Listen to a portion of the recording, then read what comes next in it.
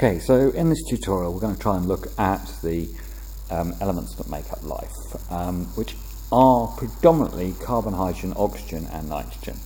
Now, hydrogen forms 1 bond, oxygen forms 2 bonds, nitrogen forms 3 bonds and carbon forms 4. If we take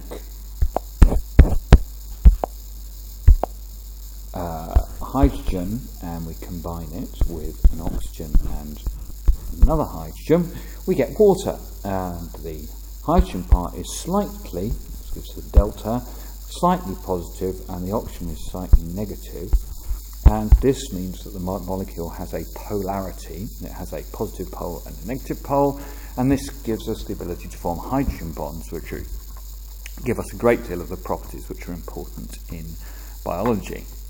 If we then take a carbon and we join it to a hydrogen and to another hydrogen, we get the parts that form fatty acids, which help to make triglycerides. Now, these are then obviously joined to a glycerol molecule across here.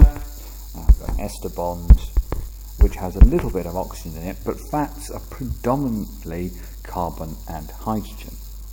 However, carbohydrates have a carbon joined to an oxygen, joined to a hydrogen, joined to another hydrogen. And this is the basic structure of a carbohydrate.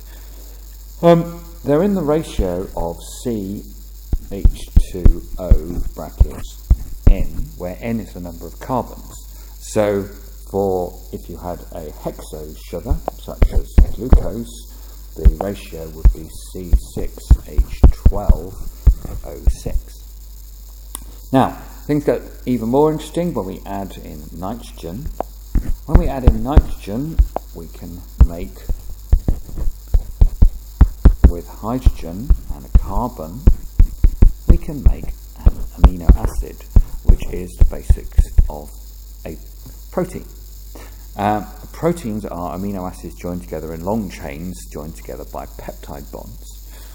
Proteins also have this group that biologists call the R group, which stands for variable. And this is not a member of the periodic table. This is something that is different. There are 20 different R groups, and they give each of the amino acids a different property, which is important in the folding of the chain, which results from joining them all together. The next important element we have to think of is phosphate. Well, not really an element, but we'll start with phosphate.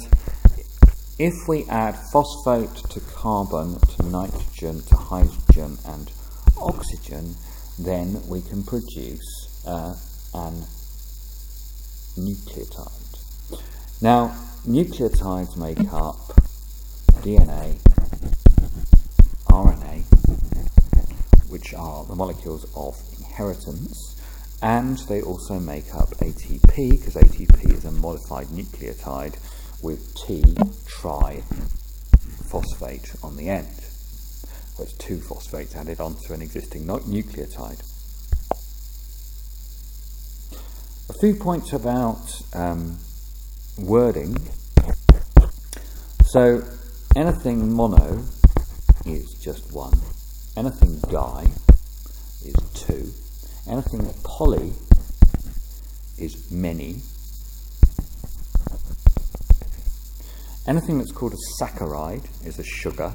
Anything ending in O's, O-S-E, is a sugar. Mer, as a suffix, means parts or bits. So monomer will be 1. So glucose is a monomer of sugar. Anything di, as in dimer, is 2 things joined together. So 2 glucose units joined together form maltose. Anything that is poly is many repeating subunits joined together. So glycogen and starch are polymers of glucose. The same thing applies to amino acids. So two amino acids joined together are a di and then peptide because of the peptide bond between them. Many of them joined together is a polypeptide. So a polypeptide is a polymer of amino acids.